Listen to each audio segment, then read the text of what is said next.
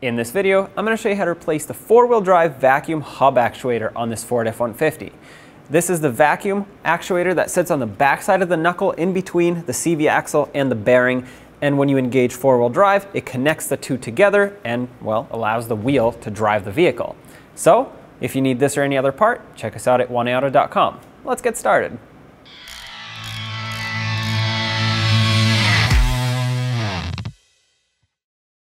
To get started, let's remove the wheel. Right in the center, you'll see 6 21mm lug nuts. Unfortunately, it is common for these to swell up and rust underneath the chrome caps, so I'm going to use a 22mm socket. But if yours are still in good condition, use a 21mm socket and take all of them off.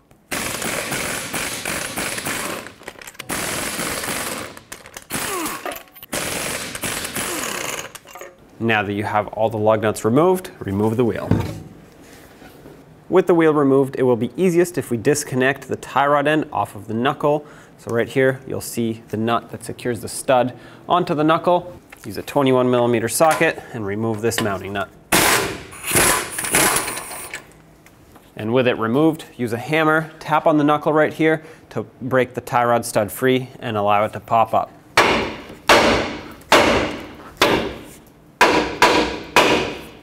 There we go. Now I like to tie this out of my way with a bungee cord, or you can let it hang if you want, but if you tie it, it'll give you a lot more space to work around here without this coming back down and well, getting in your way. On the back side of the knuckle, you have the vacuum hose for the four-wheel drive hub. Pop that off and set it aside. Now from the back side of the knuckle, we'll have to unbolt the caliper from the knuckle, the whole assembly with the bracket, so just these two 18mm bolts. However, before we do this, if you look right here, the brake hose attaches to the knuckle and the ABS sensor as well, both of which we will have to remove off of the knuckle. So let's just start with the ABS sensor, which has an 8mm bolt going through it. Sometimes this clip, especially if it's not an original sensor anymore, will get in the way, but take this out, set that wire aside, save the bolt of course, and then with a 10mm socket remove the brake hose bolt. Remove this bracket off of the knuckle. This will give us enough slack to move the caliper aside. 18mm socket on both of these bolts. Don't confuse them with these, which hold the wheel bearing on. They are also the same size. Leave this one partially threaded in so you can take out the other one. Take this one out all the way, and then you can take this one out all the way. Support the caliper, get a bungee cord or some sort of a hook that'll hold the caliper for you, and you want to tie it up against the frame. Flip it over. I like to tie it right here on this axis hole for the frame with a nice strong bungee cord, and this way it's supported and you don't put any pressure on this brake hose. Now your rotor should be loose. If it's seized onto the hub, and of course you're reusing your rotor, you want to try to tap right in between the lug studs to break it free, not on the braking surface, either on the front or on the back. That will damage this and you have to replace it. Try not to hit the lug studs though when you do this. Also, there are two threaded holes that you can put some bolts through, and those will push it away from the hub. Having said that, mine is free. I'm just going to pull it right off. As you can see, there's already anti-seize here, so someone's been in here before and has applied anti-seize, which is what we're going to want to do, but it looks like it does need some cleaning, so we'll take care of that. Because we have to do this anyway, I'm just going to wipe off the anti-seize now. That way it doesn't get all over as I handle this. I'm going to show you how to properly clean it later, but at least if the anti-seize is out of my way, it's not going to get everywhere and smear on everything. Okay, it doesn't have to be perfect. Yours might not even have any. Hopefully it's not rusted, but I'm going to leave it just like this for now. We'll come back to it later. Using some pliers, let's remove the axle nut cap. Now if pliers don't do it for you, a lot of times it's seized on here and stuck. Well, you could use a chisel or a little screwdriver and tap it right on the top there. That usually will break it free and make it pop off. In here, you'll see the axle nut. It's usually a small 13mm nut. This shouldn't be very tight at all. Take it off and set it aside safely. Because the inside of this wheel bearing is greased up for the four-wheel drive actuator, it is unlikely that this axle is seized in here, but it can happen. So what you want to do, push on the front side, pull on the back side if needed, make sure it slides through. If it slides easily like this, perfect, you're good to go. If not, you're going to want to put that nut back on flush with the end of the threads, take a rubber mallet, not a steel hammer, and tap it until it breaks free. Continue by removing the ABS sensor from the vehicle so we can pull the knuckle away with no restriction here. You definitely don't want to damage this. There are very thin wires inside, very delicate, and you don't want to have to replace it if you don't actually need to. Once I get to this point, I prefer to just unplug it and get it out of the way completely as opposed to leaving it hanging like this. And to do that, just follow it up.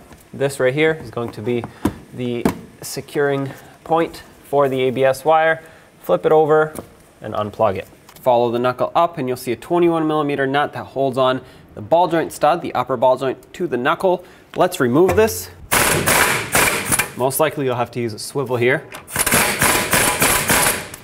Okay, once you get it off all the way, or most of the way, you want to leave it on just a few threads. I'm going to thread it back on by hand so that as we break this knuckle free, when it comes down, it doesn't just swing further than it needs to. And now tap the knuckle right here with a hammer till this ball joint pops off. It shouldn't take a whole lot.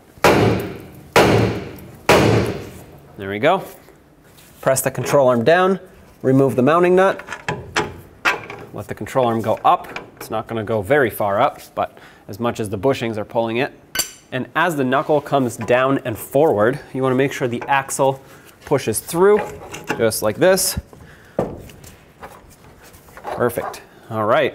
And now from the back of the knuckle, you have 3 8mm bolts to remove to get this vacuum hub actuator off of here.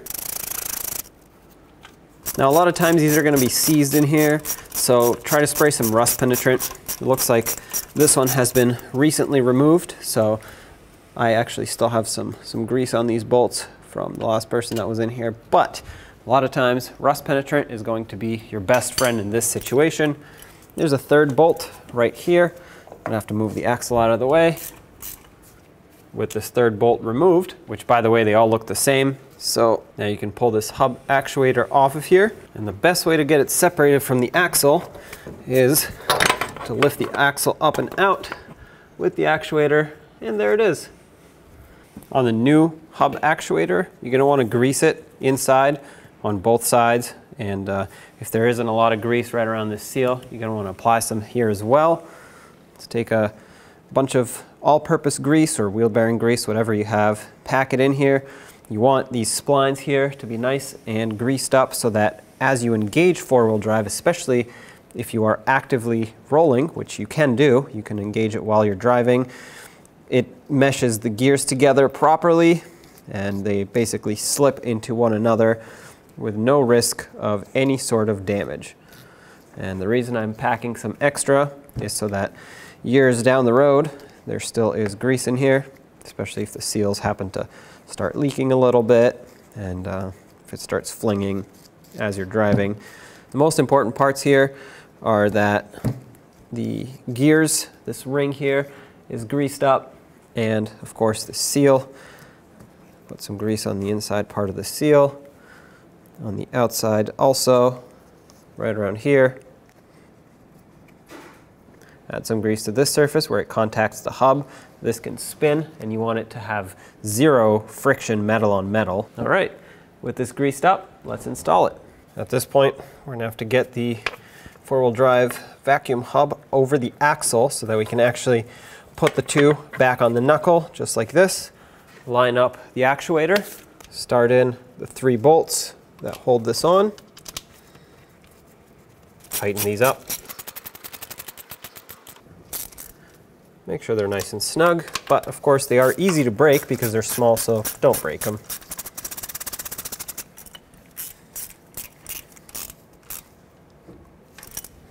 Double check them. And there you go, this is installed. Now before we put the axle back through the hub, through the four-wheel drive actuator, I like to grease this up a little.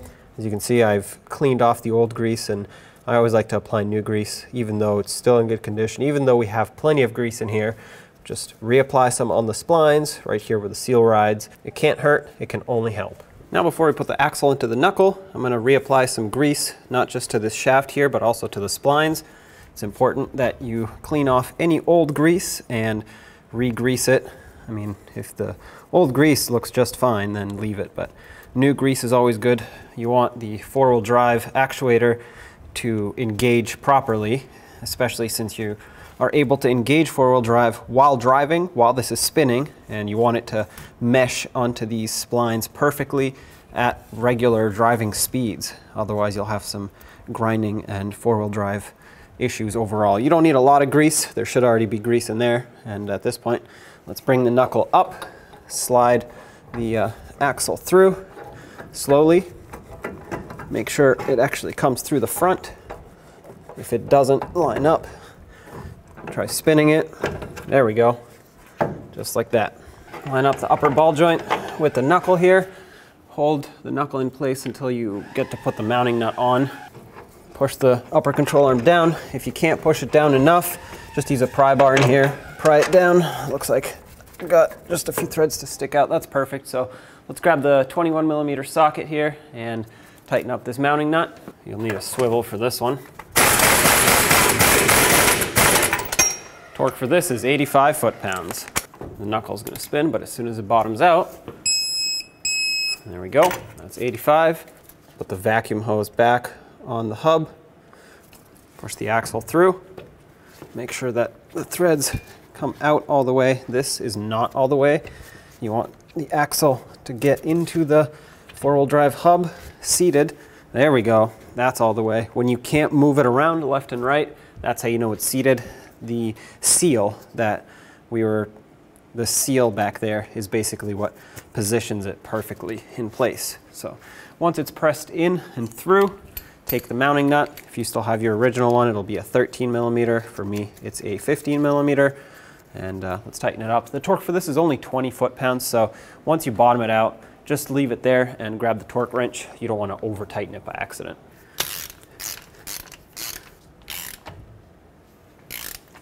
That's snug. Hold the hub from spinning. Because it's so low, you can just hold it by hand. And that's it right there. Don't be tempted to go even further than this because it can damage the wheel bearing if it has too much pressure on this. This basically squishes everything together here, and 20 foot-pounds is all that this wheel bearing needs. Next, take the little cap. I just put some silicone around it, and you can put grease if you want. Basically, the goal here is to seal this up completely. Take a rubber mallet, tap it in. Once it's bottomed out, you can wipe off the excess goo, and well, there you go, that's installed. This just protects the threads from rust and debris and all that, so just make sure it's nice and tight in there. When it comes to the hub, mine's pretty clean. It is a fairly new hub, it looks like, but I still see some pitting and rust buildup, so I'm going to take a wire wheel on a drill and kind of clean this up. I don't need to sand anything at this point. If you do, if it's rotted and has severe rust buildup, you might need some sanding discs on a little die grinder, but whatever you have, make sure that the surface is very flat and clean here. We will reapply anti-seize at the end, but if the rotor doesn't sit flat, the wheel doesn't sit flat, and you get weird braking issues and vibrations down the road. So you want to avoid that. So clean this up.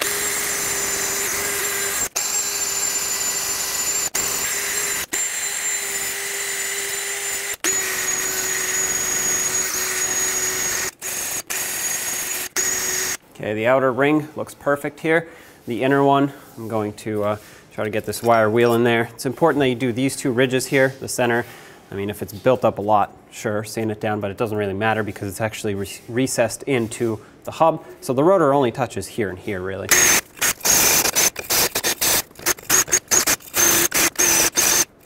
Let's grab some brake parts cleaner and clean this all up. With a collection bucket underneath, spray this down.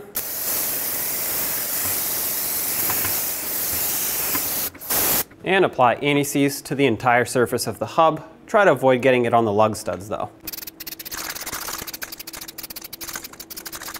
There we go. If you have the brushed kind, that actually sometimes is better because it's a more controlled application. And at this point, if you are reusing your old rotor, make sure you clean up the inside of the rotor too. You can see those two rust ridges. That's exactly where the hub was riding and will. So sand these down, make sure they're nice and flat. I'm actually not reusing the old rotor. I have a new one. But regardless, the procedure is the same from here on, whether you're using old or new brakes. Now take your rotor and slide it over. I like to put a lug nut on so it can hold the rotor for me and it doesn't flop around. It'll not only make the caliper installation a lot easier, But if rust falls down in between here from it moving around, hitting the backing plate, well, now you have a rust chunk that's pushing the rotor off, tilted one side, and well, you just cleaned it up and made this flat surface, worked really hard to do that, and now the rotor isn't sitting straight. So make sure you secure it. Now you want to take your caliper and slide it over the rotor. Grab the 2 bolts that hold this on, start them in. Sometimes you have to move this around a few times to actually get it to line up. Okay, there we have it. They're started. Let's tighten them up, make sure the ABS wire isn't getting pinched anywhere. This brake hose isn't looped around. You didn't accidentally spin the caliper. If you do, well, take it off, and definitely do not twist this around because it will restrict brake fluid flow. 18mm socket. Whoops, wrong bolt. Yep, pay attention. 136 foot-pounds is the torque for both of these bolts. There's 1 and 2. Resecure the brake hose as well as the ABS wire. We'll do this one first. This is the 10mm bolt. Thread it all the way in. Hopefully you can do this by hand. A lot of times these get rusty. If they do, clean them up, potentially replace them if necessary, and I recommend adding anti-seize to them so that it doesn't rust in the future. Get this one started as well, and let's snug them up. There we go. Be careful with these. You don't want to break them. They are small. Perfect. Let's resecure the ABS sensor on this bracket where the brake hose also is. It also gets resecured up here by the control arm. And finally, the main electrical connector. Make sure it clicks. Put it behind the fender liner and lock it in. Get the tie rod back into the knuckle. Put the mounting nut on. Tighten it up, and the torque is 85 foot-pounds.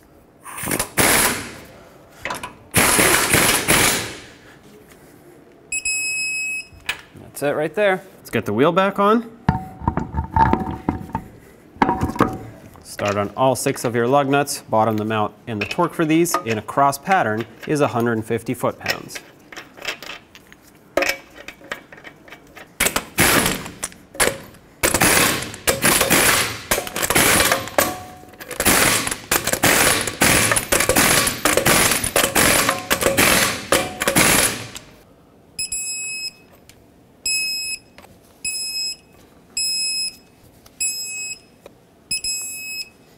Double check them if you want, and take it for a road test. So there you have it. I hope this video was helpful. If it was, don't forget to leave a like, and if you have anything to say, leave it in the comment section below. Don't forget to subscribe and ring that bell so you can stay up to date with all of our future content. Thanks for watching.